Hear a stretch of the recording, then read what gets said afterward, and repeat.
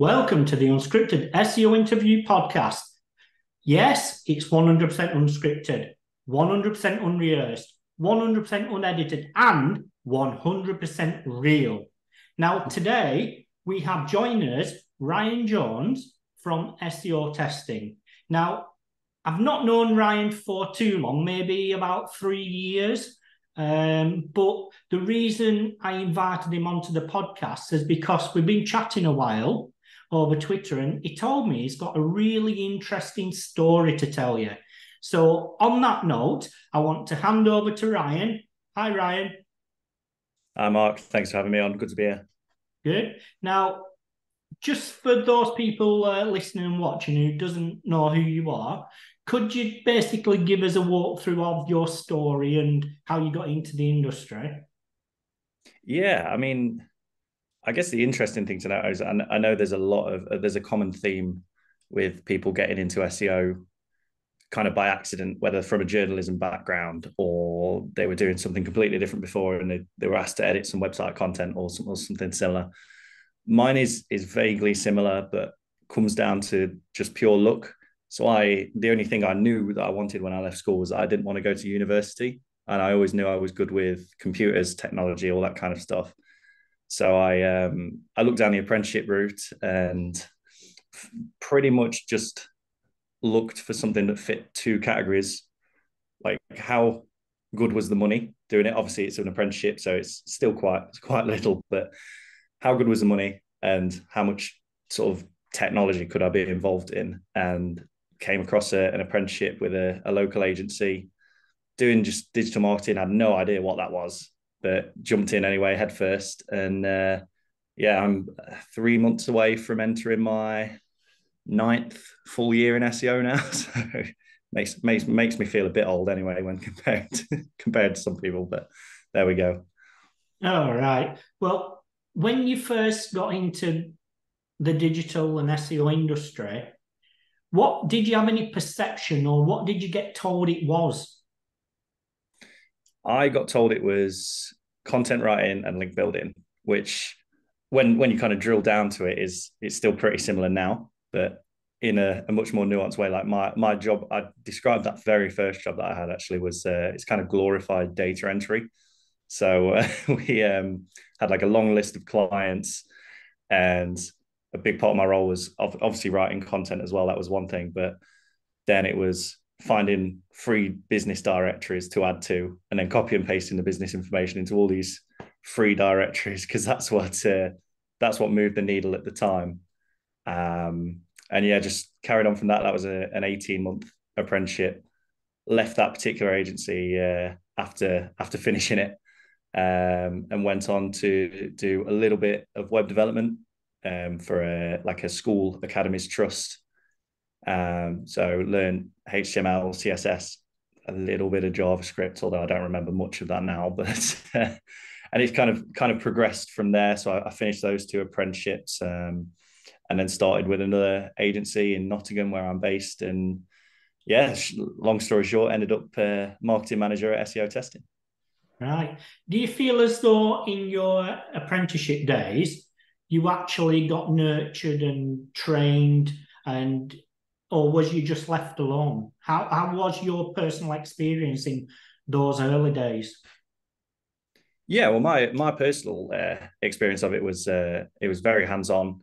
I suppose the joy of it being with agency was you have, and this was obviously before remote work really kicked in any sense of the word. So you were sat with a team of people who knew their stuff, had been doing it for, I think maybe the newest guy who was sort of more senior, he'd been maybe doing it for 4 years already.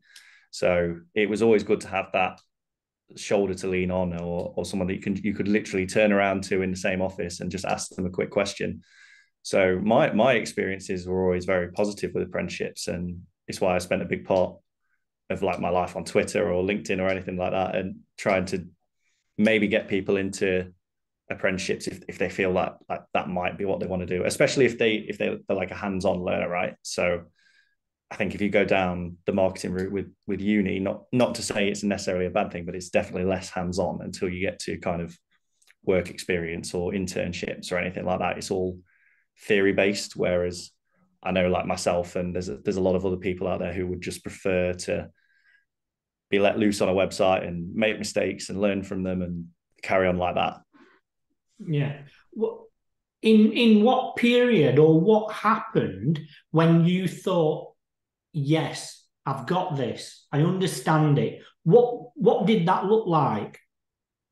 Yeah, I can almost remember the day, to be fair. I mean, like not in terms of the exact date, but I can remember exactly what happened was it was a Monday morning, got into the office and I had my task list set out, which was I had to like write a new piece of content, but then I had to go through and analyze the previous week of all the content that had been written using universal analytics and search console and all that sort of stuff. So I was like drilling into the analytics of these posts that had only really been maybe indexed for a few days. And this one particular piece of content, which was on something stupid, like it was like proper like niche manufacturing type content. But just I saw that like graph like just shoot up from like pretty much like the moment it had been indexed in impressions and clicks and all that. And I remember what I was doing when I was researching the post. I remember the structure I'd used to write it. And I remember what I asked when I needed a bit of help. And that was kind of the moment for me when I realized, like, especially content, like the content level, I was like, oh, holy shit, yeah, this this can do something, and this can be successful. Because even in like in terms of like the clicks, it might have been quite small when you look at it now on a graph, but to that particular business at that time, it was massive for them.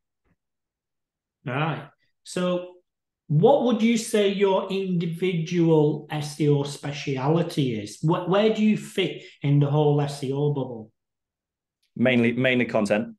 I've always kind of prided myself on being able to, I mean, not necessarily as like a content writer role, because I kind of do the full experience. I'll research it, write it, then I'll move on to distributing it and doing some link building for it as well. And I've always been pretty good at link building side as well. But a lot of the success I've had in my career so far, and a lot of the success that I'm having now with SEO testing in the sort of short, immediate term, has been through content. And I feel comfortable with learning about a new industry, going forward, writing new blog posts, creating content clusters, all that kind of stuff. And I think that's a big part of the reason that I took on the SEO testing job, even though it's like marketing management as a whole. And there's all of the bits to my role, like speaking at conferences or doing podcasts like this and stuff. It's like, I know SEO, I've been doing it for not too far off 10 years now. And I knew I can make a big impact, like coming in straight off the bat, because it's writing about something that I don't really need to research straight off the bat. Right. For those people listening who doesn't know who SEO testing is, please could you give an overview of what it is, the company, and your role that you're responsible for? Yeah, absolutely. So my also SEO testing first came about as sanity check. I mean, I think you may have spoken to Nick Swan a little bit on Twitter here and there, and it was kind of developed for his like personal need. So part of his role at the time was like going through into Search Console and trying to take data from like individual pages. And Nick's got a massive development background as well as SEO. And he realized obviously Google Search Console has its API that can be bought and like it's kind of messed around with. And he was like, well, what if I can build a tool that will make it easier for me to export this data or can I make use of Search Console data and like without even having to necessarily go into Search Console in itself. So he built that for his own personal need. Realized there's kind of like a bit of a market for it from speaking to other SEO friends of his, and went through into like a beta testing phase with Sanity Check. And then eventually the tool got released, and yeah, it was rebranded to, I can't remember the date, but it was rebranded to SEO testing, and the team's grown steadily but swiftly from there. He brought on Phil as technical co-founder maybe 2 years ago, and it's like kind of transitioned from a bootstrap business with just Nick at the helm to now there's I think 7 of us now full time, all fully remote. And then my role is managing the marketing for it. So whether that's SEO or eventually they'll be moving into bits like maybe paid advertising, and we've got plans to relaunch a podcast as well. We did a few episodes of a podcast last year and the year before, and yeah, so it's exciting for me because it's the first role that I've had where I'm moving away from strictly doing SEO and now kind of taking on like the full spectrum of marketing, so to speak. Yeah, and I know that your previous position was at an e-commerce brand. Is that correct? Yeah, absolutely. So Land of Rugs was my previous role. That was essentially the SEO lead. So took them. I think prior to me starting, I think they were at annual revenue of 400,000, something, maybe 500,000, and then I think full revenue for the last full year I was there before I left was like touching 1.5 million. So nice bit of growth there. I'm definitely not naive enough to say it was all me, and I'm just going to strut around acting like a badass because there was definitely some pandemic growth there. But we managed to keep hold of that when like physical stores opened as well, and keep hold of like a good chunk of that market share that we'd built.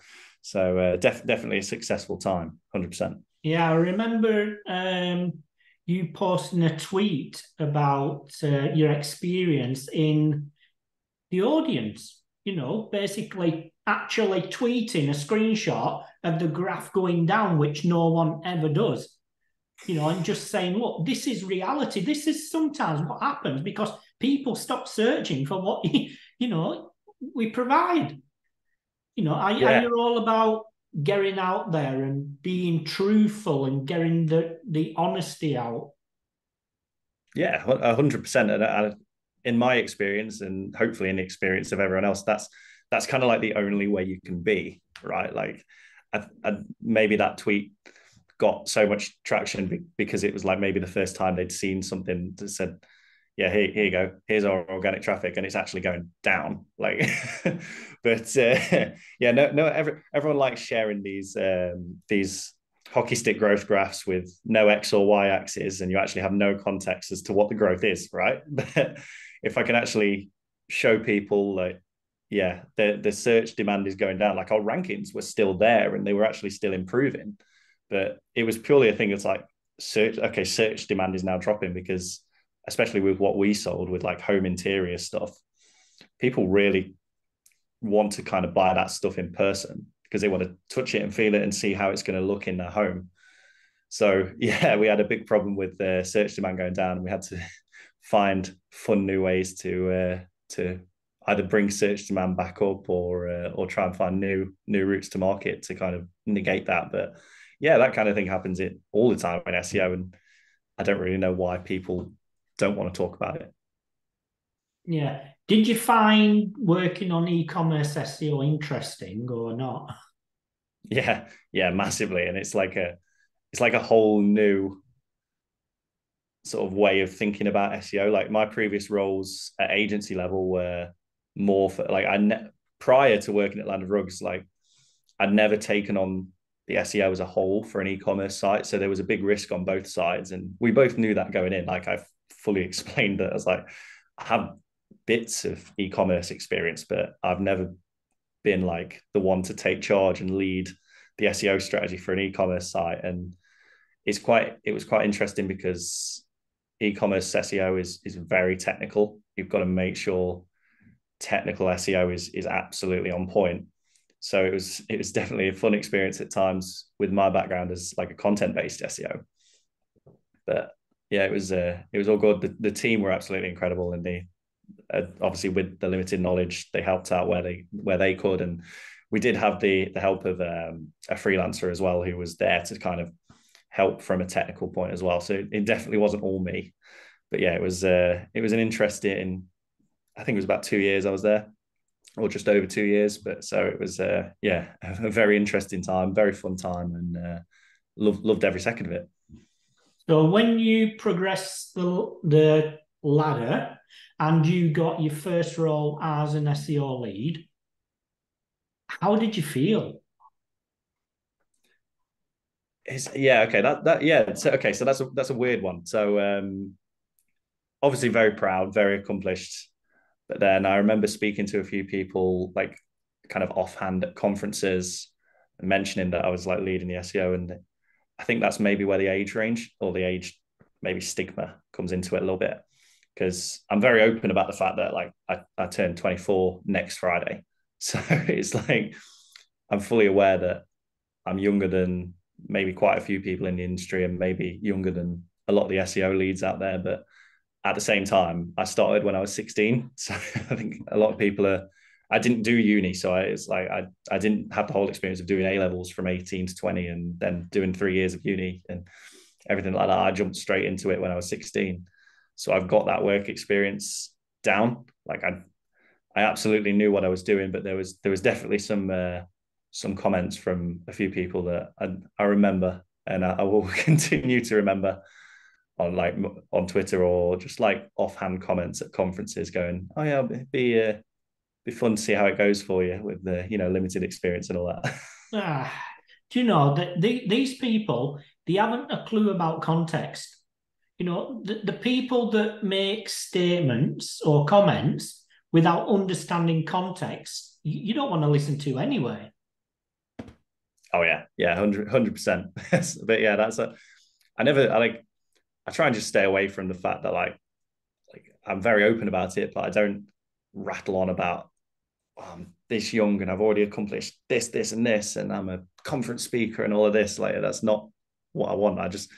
In reality, I kind of want a nice little private life. Like I just want to, I just want to get up, do some SEO, finish the day off at a nice, reasonable hour, and go and play some football. I don't really want to be someone who's like, I don't want to end up as one of these like hustle bros that you see on Twitter who's like, I'm making X amount at 25 or whatever, and this is how you can do it too.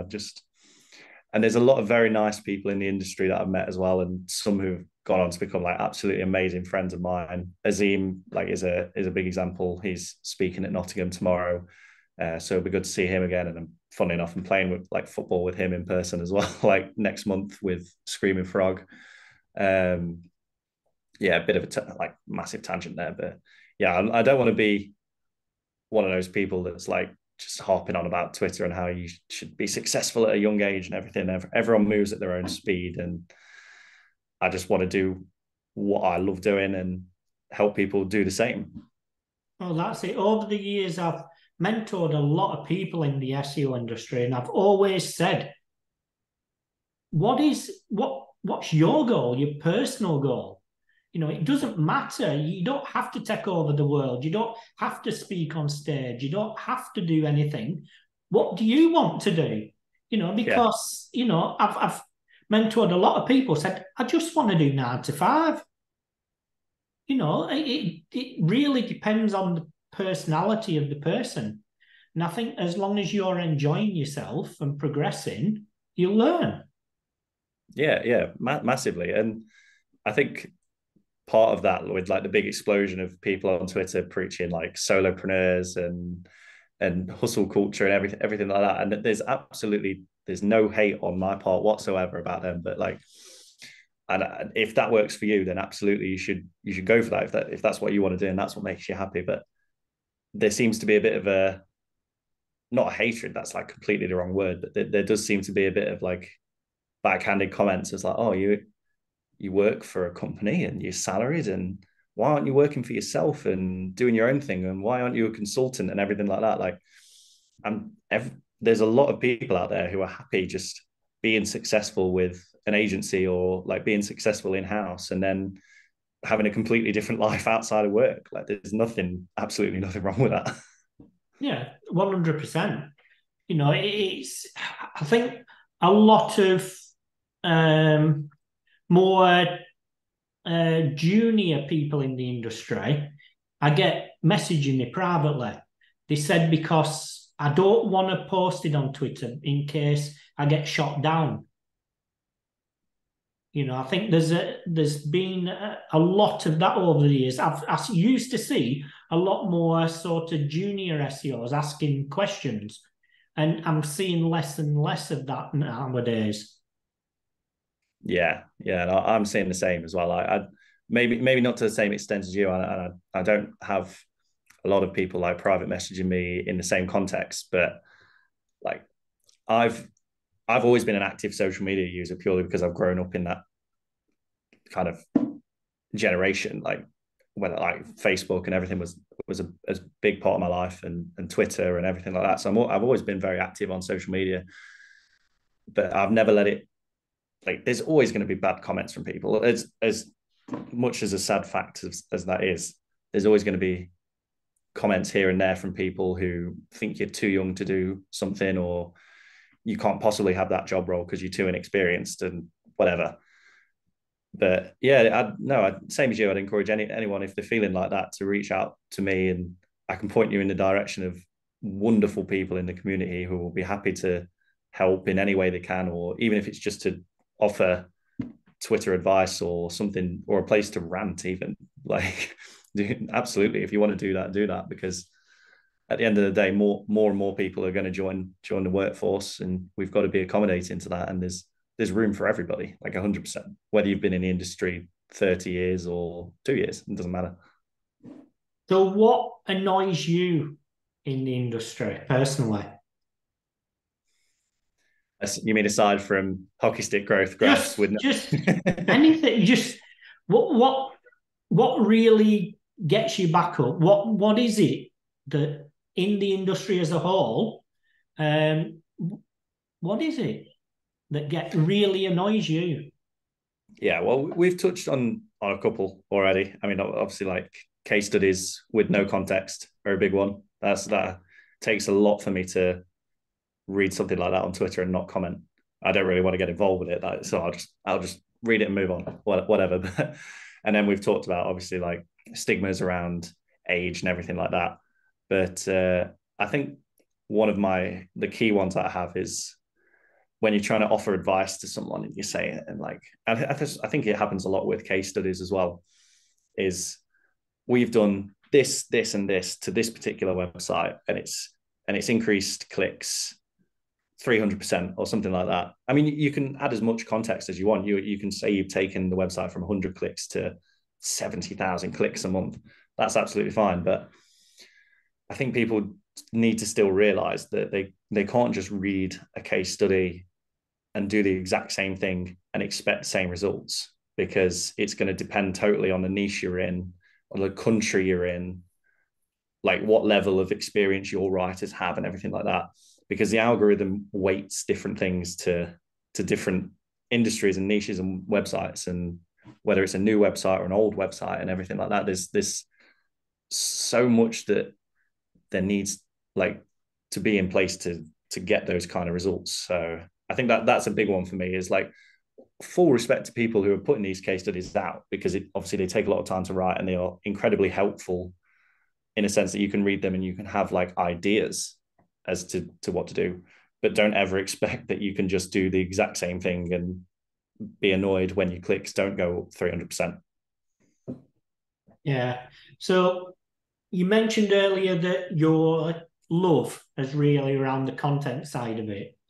Now, I feel as though the SEO industry is going through the biggest change it's ever gone through. And we won't mention that there word, but in for you personally, how do you see things evolving on the content side? It's a good question. And it's something that, like, obviously with my background as a content-based SEO, it's something that I've definitely been thinking about a lot. And especially with like Google SGE being sort of slowly released and beta tested and everything like that. But I think at the end of the day, there is always going to be a need for human written, human researched, and human published content. You can have all the generative or the generated like AI text that you want. Like that's absolutely fine. And if that we use bits of it, like SEO testing has a chat GPT integration, like it's absolutely fine.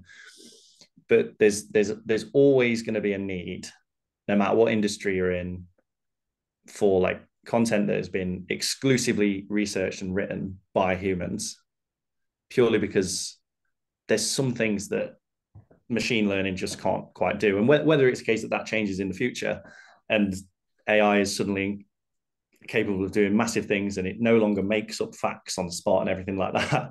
But I still believe that there's a reason why Google changed EAT to include experience as well, is because that is still what's important to readers. Like that's why we see maybe a change in search patterns, and people might nowadays not go to Google for specific things. They might go to Quora or Reddit or TikTok, for instance. They want to see people who have had experience, who have used certain products, or they've had 10 years in whatever industry it is. And that those are the people that they choose to learn from. Some people just don't want to learn from machines. Obviously, there's a massive use case for AI for different searches. If it's like quick hit, easy to understand information. But for those in-depth pieces of content, for like those, especially like in the medical field, for example, or something like that, there's always going to be a need for people who have been there, done that, done the research, and got it out there of their own accord. So regarding SEO testing, and I'm talking about testing, have you personally done any tests on handwritten content versus machine-written content and the impact from it? Not me personally. That's a good idea, actually. I have seen some case studies on Twitter about that kind of thing, where they've done tests of, like, maybe they've done a bit of an A/B test or something like that, where they've taken 20 pieces of AI content and tested it against 20 pieces of human written content. The way we've always worked, or the way I've always worked, especially since it's kind of hit the mainstream, is I'll use AI for a bit of, like, not even research, because it tends to make up facts, but like if I've got a bit of writer's block, for instance, then I might use it to give me an idea as to how to. I'm going to be writing about this. How might I start this sentence? I've not done any tests on AI versus non-AI content, but I have a few test websites that get a bit of traffic, so I might have to run some tests on that and tag you in it on Twitter when I've got the results. Yeah. Do you feel that the better the quality that the content is, the less sort of off-page link building you have to do? Yes. Yeah, is a simple answer to that. And we've had examples quite recently of like we actually wrote a piece of content with like AI tools that can help with SEO. It, like, all human done research and everything like that, like they're all tools that we've used ourselves, like myself and Tiago, who works with us at SEO testing. We've all used these tools in the past, and we wrote that guide. We distributed it, like we shared it on Twitter and LinkedIn and a couple of like Slack communities, but we didn't do any active link building on it at all. And I think off the top of my head, it's like, I think maybe it's just like a 3-week-old piece of content, and it's ranking like top of or middle of page 2 already. Like, and all we've done is kind of written it and distributed it between like a few places on social media.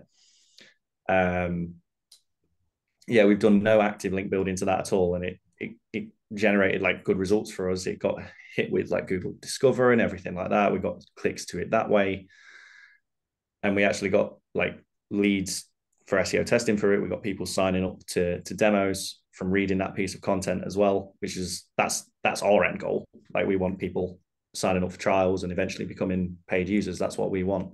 So that was like an ultra successful piece of content that we wrote, and no, we've not done any outreach for it at all, bar just giving it a share on Twitter and LinkedIn and like maybe 3 marketing communities. Right. So what sort of, I know there's no accurate figure, but what sort of competitiveness level would you say that you can get a piece of content ranking and driving organic traffic up to before you need to start focusing on links? I think there's certainly examples from what I've seen in the past. I think it's obviously it depends on the niche and everything, but like examples from my background at Land of Rugs is we published pieces of content that got to the middle of page one without doing any link building at all. And that gets to the point where you're then competing with those big sites. Like in Land of Rugs' case, it was like Dunelm and Next and IKEA and everything like that. And that is then the point where you're going, yeah, right, we can't realistically compete with this little site that we have compared to these behemoths. So this is the point where we now need to go actively out and try and build some links to that piece of content. And it's the same that we've like seen with SEO testing, is we've put a bit of content out and it's kind of because of the authority that we've previously built over years and years of publishing SEO based content and obviously doing link building in the past and stuff like that. The site has the authority there. But we've had like pieces of content that we've put out and have hit maybe bottom of middle of page one or something like that. And they're getting impressions and they're getting clicks, but then you come across the SEMrushes and the Ahrefs and the Wix, like those kind of websites. And I think that's then the turning point that you need to turn around and say, okay, now we need to maybe look at doing some link building to just move that needle just that little bit further and hopefully try and take on those massive sites in the industry. Yeah. Do you think if a brand is strong enough that it can publish anything and get ranked? Yes, to a point. Yeah, I think there is. And Lydia Infante, who I know you've had on your podcast before, she shared a piece of content which I've used in my slide deck for my talk tomorrow, about SERP diversity and how Google will still continually prefer to choose older sites that have been there for ages, obviously because that means that they've got a history of writing content and even doing link building and stuff in the past. I can't remember the exact figure off the very top of my head, but I think for 2022, it was around a quarter of URLs that were ranking were like new URLs, and the rest of it were like old established domains that have been there for ages. So I do think like up to a point, if you're a big website that's been around for years, like if you're a SEMrush or an Ahrefs or a Wix, for example, you've been there and done it enough. You've published enough high quality content that's ranked before that you can, as long as the content is good, right? You can publish like if it's shitty content, it's not really going to rank anyway. But yeah, to a point, you can if you're a big enough site and you've got enough authority, you can absolutely write a well researched piece of content, publish it, and realistically expect to be kind of top of page one in a couple of weeks. Like I've definitely seen it happen as well. Right. So on the other scale, so if you are or working for an unknown brand who doesn't really have any brand authority or trust or anything, how does one compete against all the big players? It's interesting you ask, because there is part of my talk tomorrow does sort of drill down in on this exact topic. I mean, my talk is about how those small companies can compete with those sort of tiny companies who have like, or how you can compete with those massive multinational companies, et cetera. But the hard answer to say it is kind of a long game.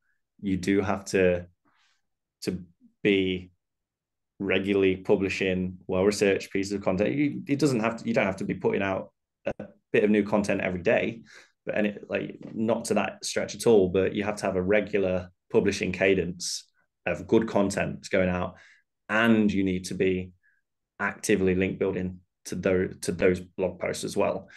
If you're a smaller site and you've not been around for very long, you can't realistically expect, just because you've written 10,000 words on a particular topic, you can't then realistically expect that it's going to rank purely because it's better and longer than the other pieces of content out there. Because if it was a case of all you had to do was write better content, then everyone would just do that and everyone would suddenly rank page one and it become this just war of new content being published. And no one wants to get to that stage either. So it is a long process, it is a hard process, and it does take time and money and effort to do it, because you need to be there publishing regular content and then obviously actively distributing it and link building to it as well. And that's where you kind of need to then look at other avenues as well, which is why it's interesting me move into a marketing-based role rather than a purely SEO role, because you then need to look at trying to get in front of customers on social media. And obviously TikTok is a big one now, or Reddit and Quora, and these communities where there are absolutely customers who will be searching there but not Google, for instance. So you need to find those new avenues that you can get to that maybe companies like IKEA and Dunelm don't target, for instance. Yeah. So now you've moved into a more marketing role. Has your perception of SEO changed at all? I don't think it's changed more than anyone else's, in the sense that SEO has changed over. Like we've all seen how SEO has changed over the past few years. Like 10 years ago, like obviously I was saying you could just get links on loads of free web directories and that would move the needle for you. And it's no longer the case. So I think SEO has changed to the point where, like, obviously everyone's seen SEO change. I think the interesting thing from my perspective is seeing how it fits into marketing as a broader scale. So rather than me spending like the last 7 years of my life thinking of SEO as just this one thing and it's incredibly siloed, and as long as clicks and impressions are going up, then I'm doing my job and I don't really care about anything else, right? But now being responsible for marketing as a whole, you've got to understand how, like, if we do a bit of research and publish a bit of content on this, and then we do some link building, but then maybe we also do a podcast about that same topic and we link it there and we share it, and or I do a talk about it like the next week and everything like that. You've got to understand how SEO fits into it as a spectrum rather than a silo. I can't now just log onto my computer every day and see that clicks are going up and think that's a success. Because if clicks are going up, like, that's great, but if revenue is not going up as well, then I'm essentially failing at my job. But shouldn't SEOs be looking at this stuff anyway and looking at the impact of what's happening? Yes, yeah, absolutely, they should. I've absolutely made that case before. Maybe I'm going off a bit of a tangent. I kind of messed my point up a little bit. Yes, SEO should be looking at revenue, absolutely. But I think the big difference is, especially when you're part of an SEO team, right? Like maybe you've just got an incredibly silent, like maybe you're a content writer and your job is to write the content, publish it, and then it gets handed off to another department to do some link building or digital PR or something like that. And you don't then necessarily have to think about how that turns into revenue in the end. Or if you're like a massive company, like HubSpot, for instance, like if you've got a CRO department who are taking these blog posts and doing some tests and putting call to actions in different blog posts and seeing how that impacts it. I think when you're coming down to it and on that sort of scale, so yeah, you do need to think about it. But I think if you're just siloed in SEO, especially if you're part of a big team, you don't need to necessarily think about it as much as someone, like if you're using me as an example, who runs marketing for a smaller SaaS brand. Like now it's a massive part of my role to kind of think about.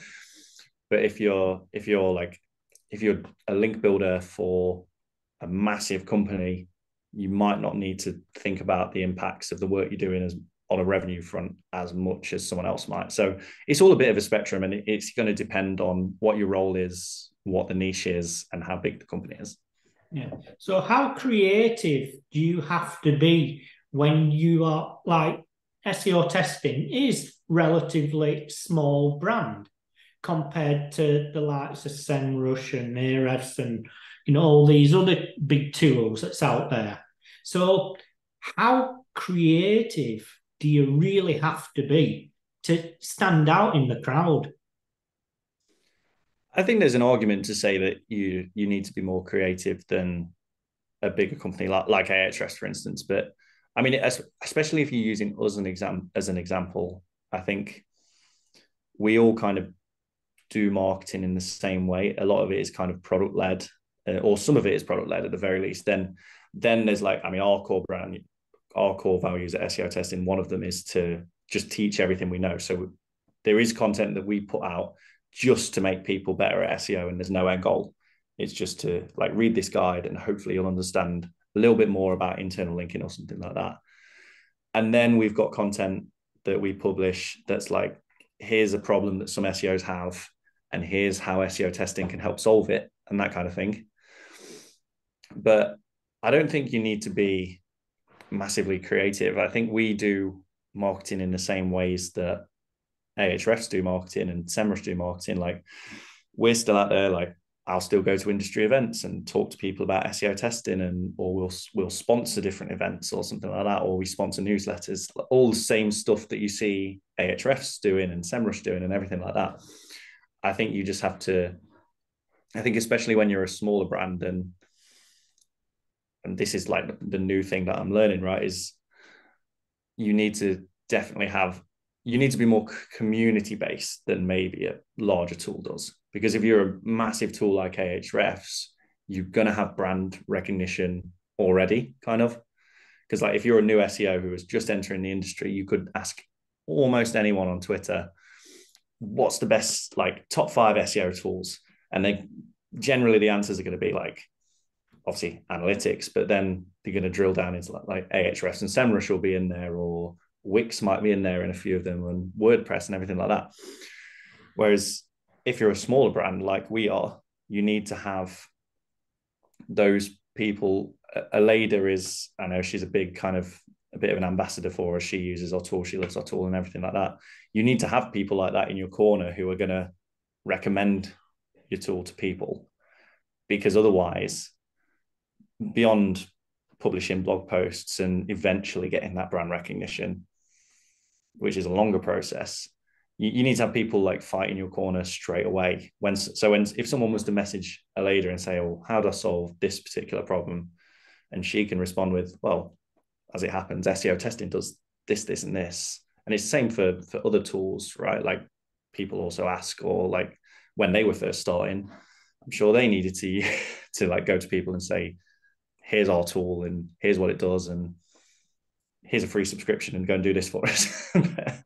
Yeah. I mean, it's personally, I've always liked working with the unknown and turning them into the known. I mean, for me, that's a journey that excites me.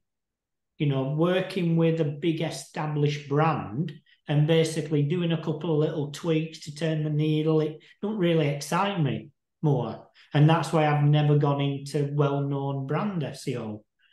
I mean, for yourself, what is it for yourself that really, really excites you about the journey you're personally on? Yeah, I mean, on that aspect, I think we're incredibly similar in the sense that, like, I've worked for an agency and we've had like an account with, or we've done the SEO for a bigger company, but I've never myself worked for one of those big companies. Like, I've never been part of the in-house SEO team at a massive multinational brand. And I think part of that came down to where I started. I started at a small Derbyshire-based SEO agency who had small manufacturing clients, or they were small car garages or something like that. And that's what made me fall in love with marketing, was seeing how the work I was doing was then impacting their business. Like, it could be the business owner could have, like, maybe he was a car mechanic for 40 years and he knows nothing about SEO, but the fact that he can pay an agency however much a month, and then we can actually turn the money that he pays us into leads and into new customers, and then brand loyalty, for instance, as well.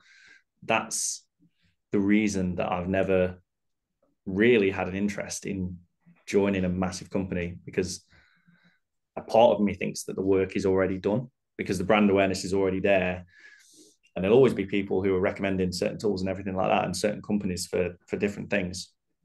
And I've always found my interest and my love for marketing is being in the sort of trenches, so to speak, and dogging away and trying to build that brand awareness for smaller companies. And that's what I love. And that's why I come to work every single day and do what I do. Yeah, there's a lot of people that say that, working on well-established known brands, you still have to put the hard work in. But personally, from what I've seen and doing white label stuff for big brands, you can literally sneeze and things will happen. But some people are shouting on, look how good I am. Well, all you've done is literally sent a few emails, and because you are who you are, they'll obviously say yes. Yeah, or because you have that logo in your email signature, there's a higher chance of them saying yes to whatever the request is, right? Like, I mean, a good example that, like, going back to what you said about all you have to do is send a few emails or write a particular blog post or whatever, and then all of a sudden it pops up on page 1 of Google. An example is, we obviously being SEO testing, we wrote this, or well, Nick and the rest of the team, this was before I joined, but wrote this big marquee guide on SEO testing, and it had all different tools you can use and different ideas that you can go away and test. And that then ranked top of page 1 for, if you searched SEO testing, that was the guide you saw. And then underneath that was then SEO testing as the brand. And then all of a sudden, Ahrefs comes along and write a guide on SEO testing. Even like Ahrefs will help you do bits with SEO testing, like you can research new keywords that you might have missed in previous content, but it's not necessarily an SEO testing tool. But they've written a guide on SEO testing, and now all of a sudden we're having to compete with this search real estate for this massive SEO tool. And that's the thing, right? Like, all they've kind of done is written this guide, and then they've had a team who have like had the Ahrefs logo and in their email, and then they've sent it out to people and said, hey, do you want a link to this? And because it's Ahrefs, they're going to say yes. And because it's Ahrefs, people are going to see the guide and link to it organically anyway, because that's like who they are. And please, before anyone like hates me on Twitter for it, that's not me making a jab at Ahrefs at all. Like, that's part of the game, right? And that's what we love. Like, I love competing with these big brands and getting like back at them. So there's no shade on Ahrefs for doing that absolutely at all. I absolutely love it. But yeah, it was funny just like linking back to that, and that like kind of all they've done is written a blog post and distributed it a few places, and then all of a sudden it's suddenly there, and now it's more work for me to do to now try and beat them again. Yeah, there must be a lot more self-satisfaction when you rank a really decent piece of content for an unknown brand. I feel personally, it's like, yes, what gets me is, yeah, basically I've got no budget, but you have to work miracles, and I've done it. Yeah, it's just me on just me, and my salary is the marketing budget. And like, I've got to now sit there, and all I've got access to is Google Search Console, or I might have like the light subscription to Ahrefs or something like that, or I might be as part of like a team of 1 who have only got a trial to SEMrush or something like that. And I'm having to sit there and do this work. And then I'll publish this piece of content, and 2 weeks later, I can see it's jumped to now competing with these big sites. But yeah, 100%, that's like the reason I get up every day and do what I do.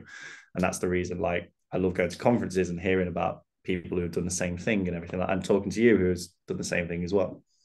Yeah. So I can't remember what year it was, but I remember watching you speak on stage at Brighton SEO. I think it was a case study about what you were doing. Has your love of speaking evolved? Yes, it has. Yeah, I think it was back end. I think it might have been the first Brighton SEO back after COVID. So like the first in-person event. Probably, yeah.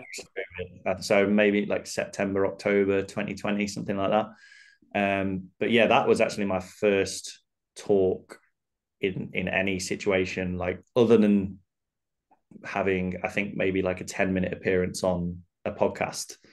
That was like my first foray into public speaking. And then since then, I've gone on to do different bits. Like I did a talk with at the London SEO meetup for Blue Array. Yes, my love for public speaking has definitely increased, and it seems weird to say because I actually haven't done any public speaking for like just over 2 years now. Like I've done podcasts and stuff like that, but this talk tomorrow will be my first like in public appearance for just over 2 years. But the way I look at it is I've taken that 2 years and I've been able to go to conferences in the meantime and see how these incredible speakers like Chima, who does obviously a lot of conference speaking and is an incredible public speaker, and people like Azim and Crystal Carter at Wix, like she's a phenomenal public speaker as well. I've been able to watch these people and I kind of keep mental notes. Andy Jarvis as well is another amazing public speaker that I've seen a couple of times now. So I've been able to kind of sit there in the background and learn a bit more from watching. And now I'm excited to bring this new talk out tomorrow, which is hopefully going to take the learnings that I've had over the last 2 years and really be a good show-stopping piece, hopefully. Right. Do you get nervous before Yeah, you get on? Yeah, massively. I think it didn't help was, I think when you saw me speak, I was like just coming off the back of chest infection as well. So I was still like having that little bit of like that feeling in my throat as well. So like, I think having that nervous aspect of like, what if I have a coughing fit like 10 minutes in? Or I think there was actually like maybe a 10-second little bit where I completely forgot what I was about to say next. And I just froze for 10 seconds. So 100% I get nervous before any kind of speaking event. But I just, I kind of enjoy the nerves in a sense. And I think there was a good piece that I saw. It's like a survey done that there's more people, like people rank public speaking as a bigger fear than death. And that just Yeah, they seemed do in like, America. yeah, Yeah. yeah, exactly. And I'm not sure whether I go to that level or not, but yeah, I definitely get anxious before I do any sort of talk. But I relish that, and I can use those nerves to maybe put on a better performance, like in a sense. And I think that's like part of the reason is because at the end of the day, I do care deeply about what I do, and I want to put a good talk out there for everybody. And I know there's people in the audience who have done it for longer than me and stuff like that. But at the same time, and I've always been like excited to see new speakers speak because I'm always of the opinion that you can learn something from anybody, whether they've been in the industry for 10 years or 10 months. There's always something you can learn from somebody.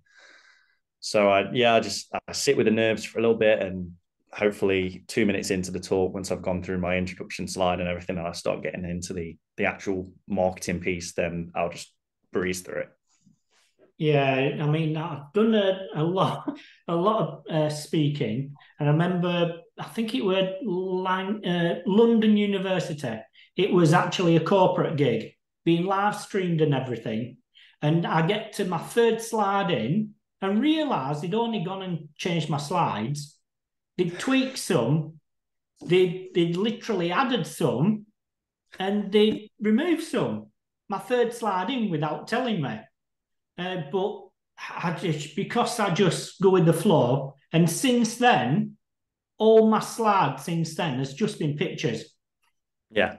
So it's literally I can just say what I want, and that. Yeah. But I mean, regarding the new speakers, I mean, I talk to a lot of people in the industry, and a lot of what I call the unknown people are doing absolutely amazing things and achieving amazing results because they're just there with their head down, understanding things. And I think that if you don't give these people a chance, well, you're missing out. Yeah, absolutely. Yeah, 100%. And I think there's something to be said. Like maybe I won't go too much into it now because we've got a time limit and everything like that. But there's definitely that core circuit of speakers who are all in this, like they're at the same kind of events, and obviously the vast majority of them are there because they're incredibly good speakers, right? But at the same time, and this is why I like events like Brighton SEO, is because they place an importance on getting new speakers out there, even if it's only like on a small stage. You're still going to have a lot of people generally in the audience hearing you speak, and then that can then lead you on to maybe the main stage at Brighton SEO or the International Search Summit or something like that, like later on in the future. And it's that good platform for new speakers to get out there and really see whether they enjoy public speaking or not, because it's definitely not for everyone. There was a time where I thought it wasn't going to be for me, and then I just thought, fuck it, I'll try it, and ended up really enjoying it. But yeah, there's also that stigma that to be successful you have to be a public speaker, and that's absolutely not the case. Like if you don't want to do any public speaking, nobody's going to force you, and you don't actually have to do any public speaking. You can just sit down and do your job quietly, and if that is what makes you happy, then absolutely go for that. I just happen to like putting work in and pitching for events, whether I get accepted or not. Like I'm going to continue pitching for conferences that I think I can speak at and speak at well, and hopefully just continue growing as a bit of a speaker.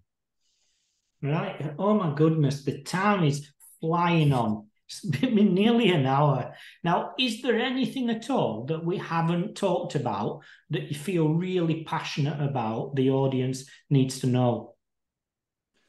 I think we've kind of brushed over like a lot of the topics. I think this is the beauty of an unscripted interview, is the sense that we've been able to kind of organically touch on these topics already, like public speaking and working for smaller sites compared to bigger sites and everything like that. I think the only thing that I would maybe add to kind of finish it off is there's 100% SEO is changing, and we need to roll with the changes. Like I see people on Twitter every day who are maybe kind of stuck in their ways, and like, I've done this for 5 years and it's never going to change and I'm going to continue doing this. But 100% SEO is changing. Like I know we tried to steer clear of it earlier, but like AI is coming to search whether we like it or not, and we all need to let go of our egos a little bit, learn a little bit more and just sit down and speak to people who like learn from people. Like I said, like whether they've been in the industry for 2 months or 2 years or 20 years, it doesn't matter. We should all just, I suppose this is like an overreaching point as to like, let's just not hate on anybody on Twitter for what they've got to say. But like we all, like SEO is changing. We all need to be aware of this, and we all just need to enjoy the ride together and just see where it ends up, because there's everything to say that search will change massively forever. All is everything to say that Google might just get rid of this experiment in 2 years. No one knows. But but yeah, let's just enjoy ranking the sites that we do and enjoy marketing companies, because that's what we're all here to do. But that's the SEO industry. It's testing things, it's making ridiculous assumptions about something because you believe in it, and go ahead and try it. And look, this is what's not worked. It's much about the failures as it is about the wins. Yeah, absolutely. And I know we touched on previously about that tweet that I sent out that had the graph going down, and obviously I hope that there's never a situation again that I have to tweet about it. Obviously I'm a marketer at heart. Obviously I hope all my graphs go up like that. But yeah, I'm going to continue being open. I'm going to continue being honest, and I'm going to continue sharing the remarkable, wonderful fuck ups along the way. But yeah, I mean, if it was an everyday occurrence where you were tweeting about all your mess ups, then maybe something needs to change. But the odd time it's all right. yeah. If I can just like stick one in there, like like here's a win, here's a win, here's a win, here's a failure, and here's how I've learned from it. Like that's the important thing, is like, this has happened. Here's how I drilled down, and here's how I learned, and here's how I'm not going to do it again. Brilliant.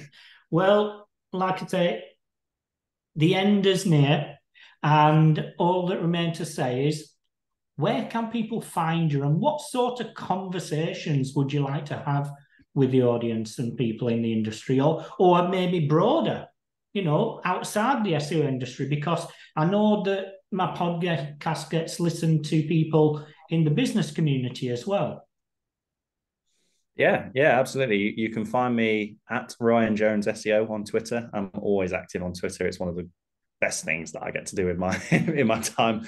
But yeah, absolutely. If anyone wants to follow me, talk to me about marketing, or talk to me about SaaS, software as a service, talk to me about small business marketing, any, I will talk about anything, and the people who know me well will know that they can never get me to shut up. So absolutely, give me a follow, message me, tweet me, whatever, and I will happily have a conversation.